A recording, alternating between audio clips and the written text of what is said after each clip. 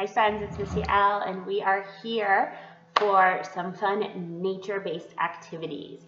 This week we are talking about nature and the sticks from the trees and everything fun outside for the Jewish holiday of Sukkot that celebrates the harvest time and celebrates embracing the nature that surrounds us. So I have some fun activities for us to do this week that involve going outside and going on a nature hunt and taking a bucket, filling it up with stuff, and bringing it home for the activity. So I think one of my favorites, they're all kind of my favorite this week, was our name nature collage.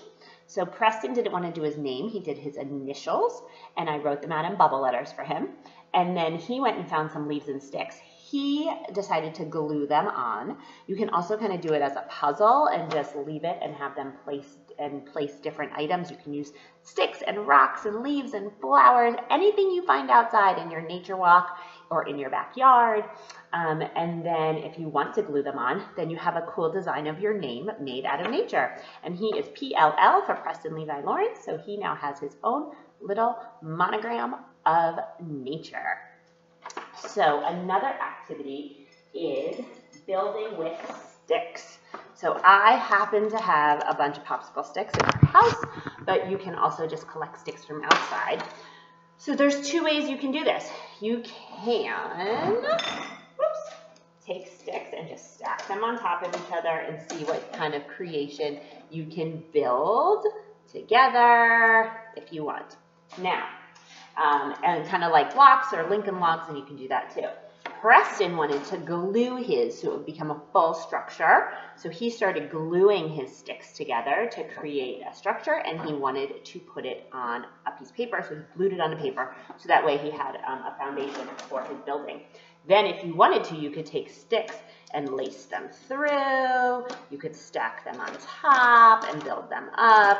You can take them out and add them back on again. Okay, so we have some fun stick building. I love using sticks. Again, you can use popsicle sticks. You can use chopsticks. You can use any sticks you find outside.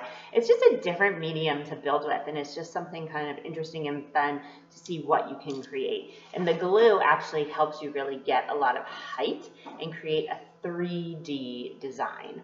Okay, so we had our name collages, we had our stick building, and now it is time for our nature xylophone. So I happen to have, I'm actually going to use our leaf or our stick bouquet from our crafts this week.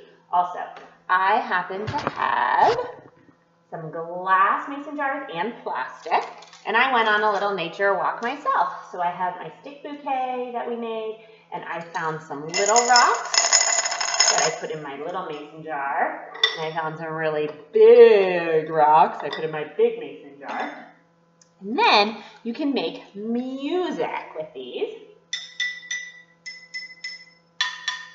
And they make different sounds depending on the size of the jar and what you put inside of it. You could fill it up with some sticks.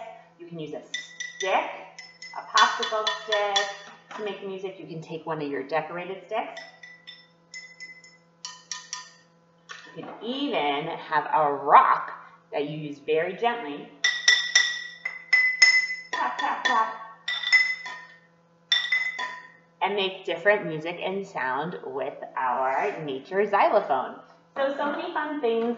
You guys know that I love going outside and exploring in nature, and I love bringing the nature home and making something fun with it. So I thought that this xylophone, this nature xylophone, was really fun. I know the sun is shining really bright, so it's a little bit harder to see it right now, but I hope you have a fun week, and I'm excited to see you soon and do all of our nature activities together.